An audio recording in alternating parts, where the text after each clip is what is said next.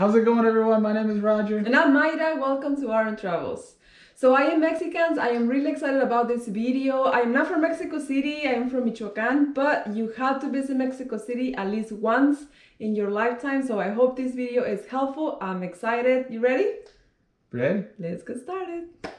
Okay, so in this video, we're going to talk about Mexico City. We're going to give you a tour of the city. We're going to go to archaeological sites, museums. We're going to talk about cheap stays, transportation, and more. Let's get into it. Mexico City is one of the most populated cities in North America. We stayed a total of 9 days. We crossed the bridge called CDMX from San Diego, California, directly into the Tijuana airport, and we spent a total of $636, and this is including our plane tickets. Yeah, so that's including everything. So now I'm going to break it down.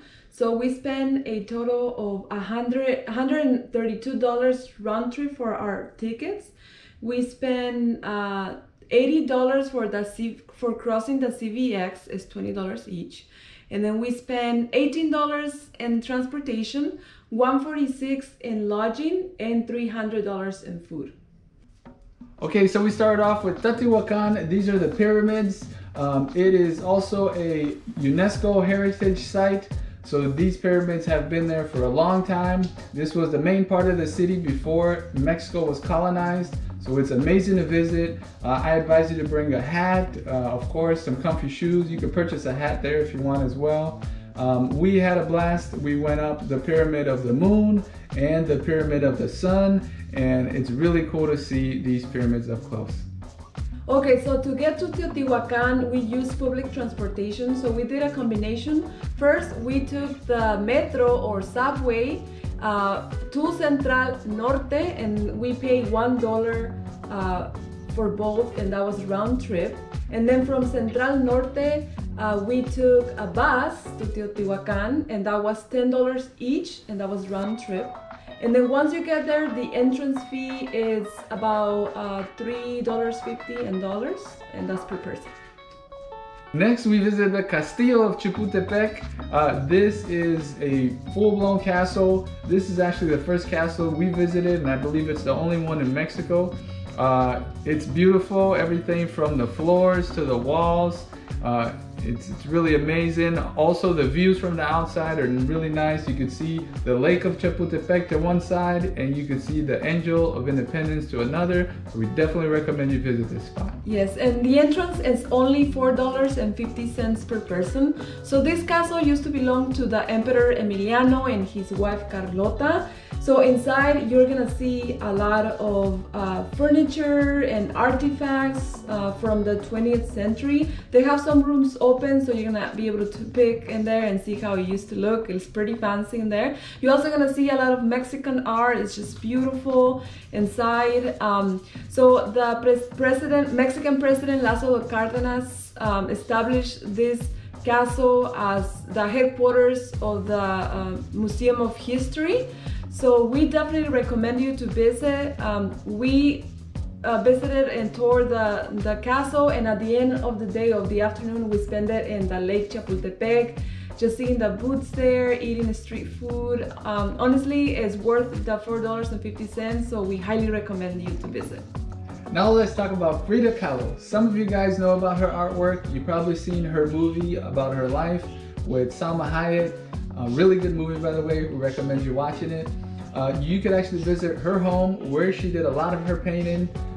You could buy the tickets online for $13 or in person, same price. $4 with Mexican ID.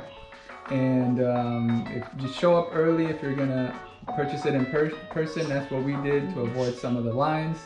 And inside, you're not allowed to film, unfortunately, but you will get to see where she did her painting. You get to see the bed where she stayed.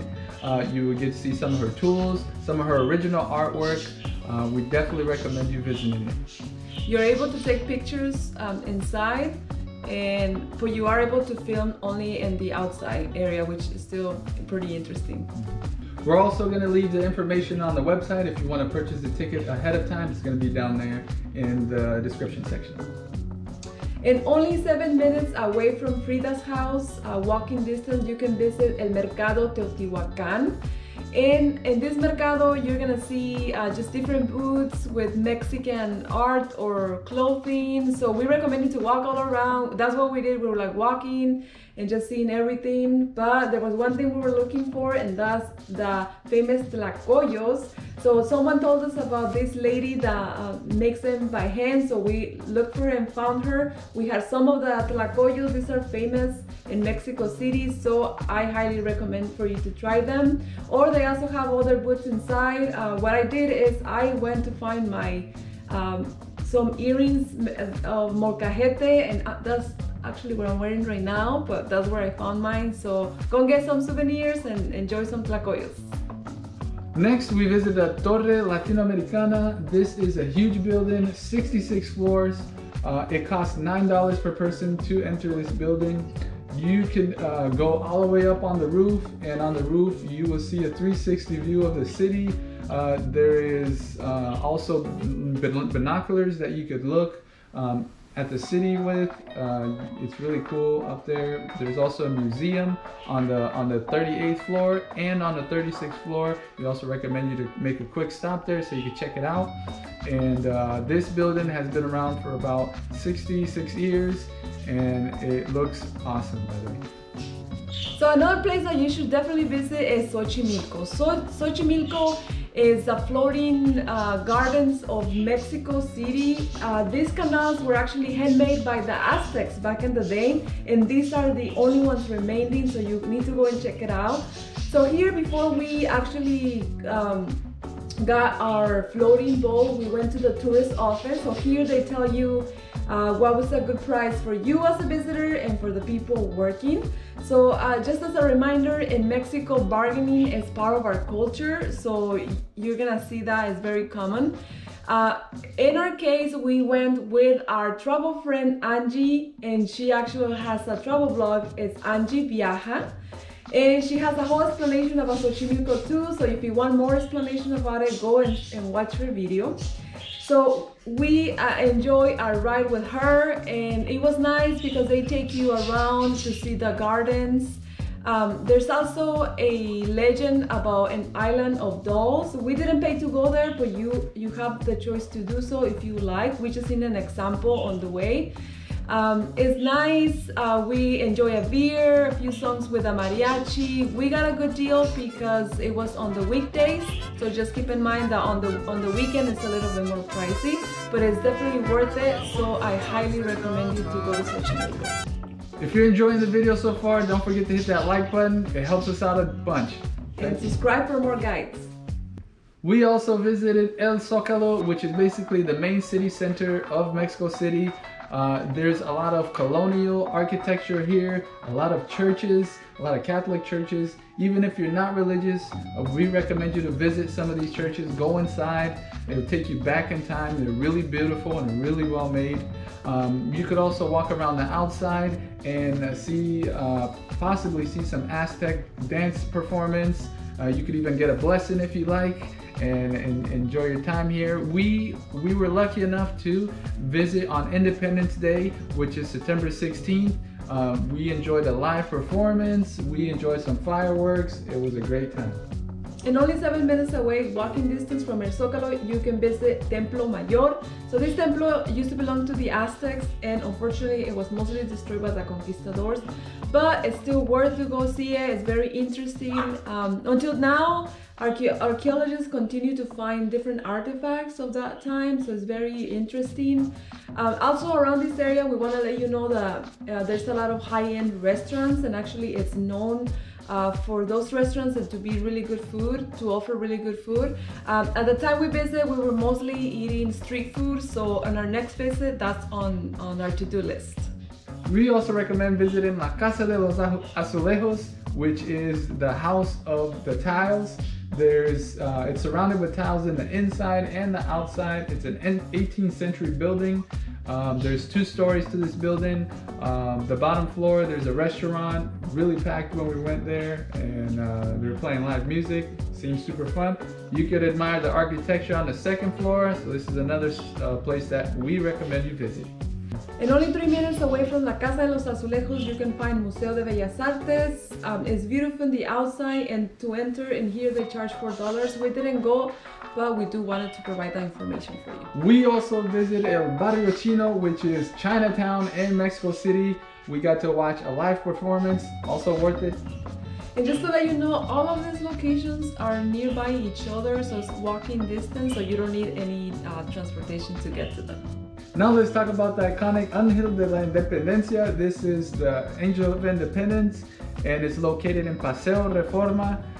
This is a good spot to visit. This is one of the iconic statues of Mexico City. You could also see how they rebuilt some steps because it seems like it is sinking, and it's a great spot to visit, take a few pictures, and enjoy. So about 70% of Mexicans are Catholic, and the reason I mention this is because there's this one church that is very significant for the Catholic community, especially the Mexican Catholics, and that's La Basílica de Nuestra Señora de Guadalupe, or the Virgin of Guadalupe. And there's a whole legend about it, and there's like the original painting is believed to be at the church. Right now when you visit, there's actually third church, the original one, which is sinking, and you can see from the outside how it's tilted. So they built a new one next to that one, and you can go inside and see it. And I recommend to visit even if you're not religious, just because it's very symbolic for the community, and then you have a better understanding of the Mexican Catholic community. I've also heard that people travel from all over Mexico just to visit this church in Mexico City. So if you do have some time, I advise you to visit it. I enjoyed it. I thought it was really cool. Also, they have a market nearby where you can get souvenirs, or you can get something to eat and make a day out of it. Another spot that we visited was the Museum de Antropología. This museum is probably the best museum that I have ever visited in my life. It shows you a lot about the different indigenous groups all around Mexico. It also shows a lot of artifacts, like the Aztec artifacts found in Mexico City. There is so much to see, and you will enjoy. And you know, actually Mexico City is known to have 150 museums, so it's hard to pick or to visit all of them in 9 days. So we were not able to visit all of them, obviously, but there's some that I highly recommend as well that we couldn't visit, and that's Museo Sumaya, Museo Arte Popular, Museo de Diego Rivera, and de Dolores Olmeda too, and obviously more. Alright, so now let's talk about transportation in Mexico City, and it's actually very convenient. So just to let you know, we are budget travelers, so we like to save, so we did like a mix of transportation. We only spent a total of $18, and we did like a mix of el metro or the subway. The tickets are only 25 cents, and you can get to one location with 1 or 2 round trip. So it's very convenient, but where we couldn't take the metro, we used the local bus transportation, and it's also cheap, 50 cents, $1 depending on the distance. We also used the Uber twice. The first time when we got there from the airport to our stay. The second time is on Independence Day because it was a week late. So it's very convenient. Yeah, one thing that we would advise you, this is what they told us, to avoid rush hour, which is the time that people are coming off of work or going to work. And the reason for that is because the trains or buses, they get really packed where you can't even move, you know? Sardines. And because of that, we were on a train one time on rush hour, and when I arrived to the area, I no longer had my phone. Somebody took it from my pocket. So it's just one of those unfortunate things that sometimes could happen in traveling. But we continued using it after that. When we weren't in rush hour, nothing like that ever happened again. It was totally fine. If you do happen to go on a time like this, as long as you keep your phone, you know, in your front. If you have a backpack, you just put it in the front. As long as you keep an eye on your things, you'll be totally okay. Okay, so now let's talk about lodging. So what we did is we stayed in 2 different Airbnb locations. The first one, it was only 5 minutes in Uber from the airport, and that was at Abuelita's house, and she rents the rooms. We got a private room with a private bathroom, really clean and spacious. and it was only $11 for both.